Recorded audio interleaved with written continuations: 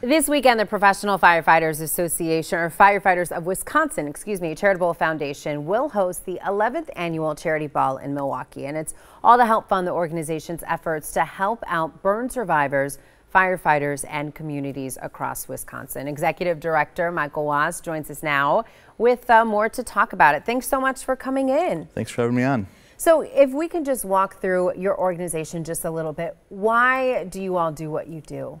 Well, we're working to create a fire-safe and burn-free Wisconsin through education and support for burn survivors, firefighters, and communities throughout the state. And let's talk about Burn Camp, which is in August. Yes, Burn Camp is a free week-long summer camp for kids with life-changing burn injuries. The camp promotes healing and life beyond their injuries. Camper applications are actually available now on our website.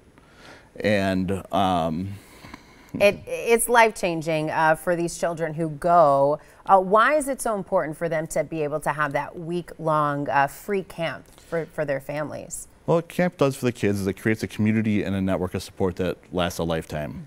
Very often kids, young burn survivors, go through life without ever meeting anybody that's like them or going through what they're experiencing.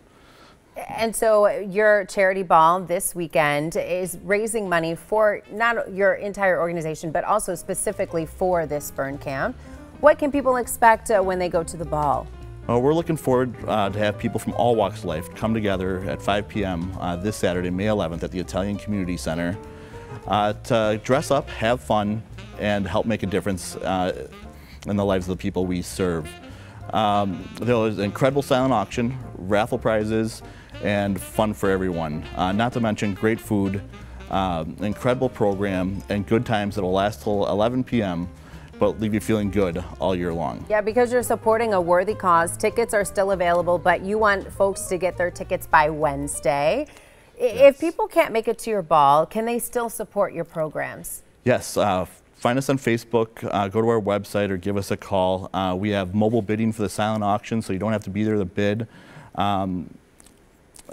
Yeah, there's so much to get involved with. It's a really incredible event. And you have been a firefighter for 18 years. You've served on the board of your organization for quite a while. Why do you do what you do? It's you know, the excitement of the job and satisfaction you get giving back to the community and helping others. Well, thank you so much for coming in. You can find more information on the event on our website. Just head to tmj4.com/links.